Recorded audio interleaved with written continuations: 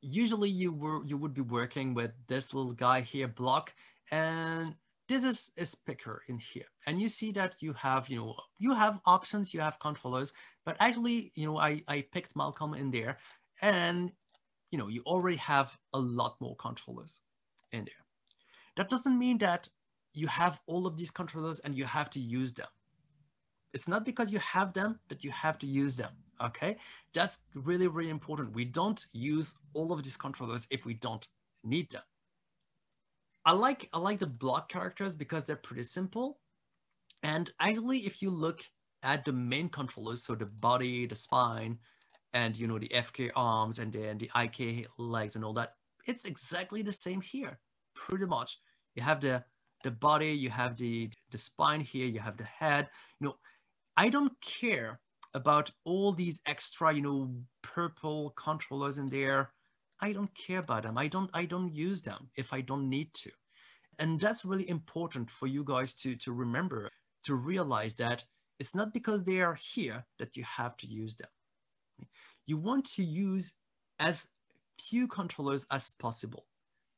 Because if you use fewer controllers, you will know which one you used. So it's going to be easier for you to control your animation.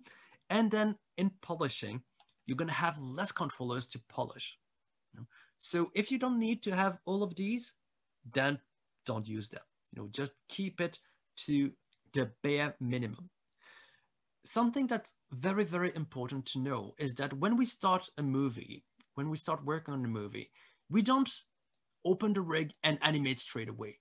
We don't go in there and animate on the shot right away because we don't know the character. Again, we need to know the character. We need to know how it works. So the first thing we do pretty much is play with it. So we would just select and see how it works in here, how it deforms, with the spine, kind of rotation I can get from it, what looks good, what doesn't, and really just play with the character a little bit and see how it goes, see how it deforms, see what looks good. So I'm going to get rid of those not curves in here. I'm going to go, sorry. There we go, and polygons, and just kind of look at what looks good on them. Just, okay, I can do this, I can do that. I can have fun with this. The thing is, I'm not going to keep any of this. I'm really just thinking about what it's going to look like. And you can see here, when I bend the arm, I'm losing a little bit of the volume of the elbow. I don't really like that. So I know that if I have to rotate my arm at some point, I will need to pay attention not to show it to the camera. Just play with your character. Just see how it deforms. See which controllers are going to be useful and which are not going to be useful.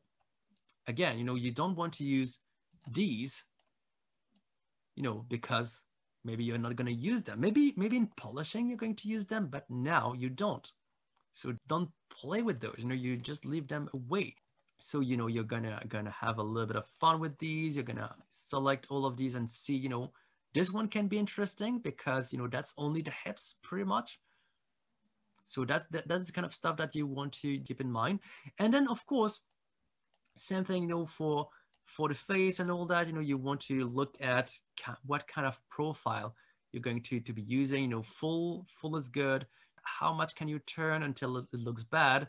Usually I like to keep the facial visible. So if he has an expression here, I can see his eyebrow in here.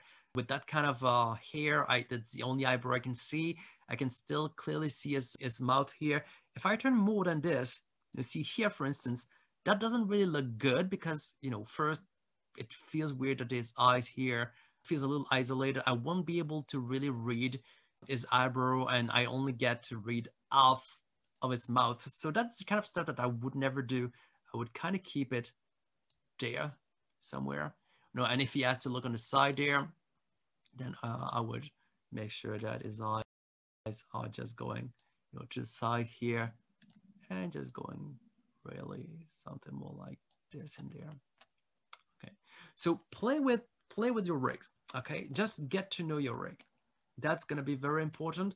If you have to modify your rig at this point, to make it shorter, taller, different shirt, that's also the kind of moment where I would start thinking about it. Okay, I have my story. What do I need to change to my character to make it look even more sincere and more like he is that character? That would be the moment in there to play with that. And I really feel it's part of the beginning of what you're going to be doing with your character is to get to know him. And that's the first encounter, pretty much. How he moves technically. And then after that, once you know what's possible with a character, what looks good with a character, what doesn't look good with a character, then I would be able to start thinking about my story and to be confident that if I have a good idea, that I'm going to be able to do it with the character that I have. And that's why if you're taking Malcolm, you have it there, but you have very different designs with other characters there.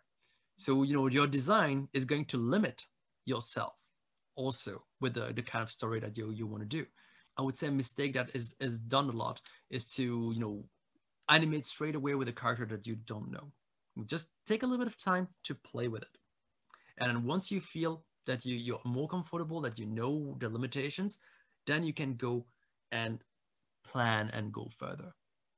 Really, the idea here, you have a lot more controllers, but don't pay attention to all these. Really, focus on the body, focus on the spine in here, the head, the neck, and then the arms, the shoulders in here, and then the IK for the legs, the pivot for the legs. That's pretty much all you need, for the bigger controllers. All the rest is going to be adjustment. So the things that you move very finely in the end to make it look even better. But when you're starting, you don't need all that.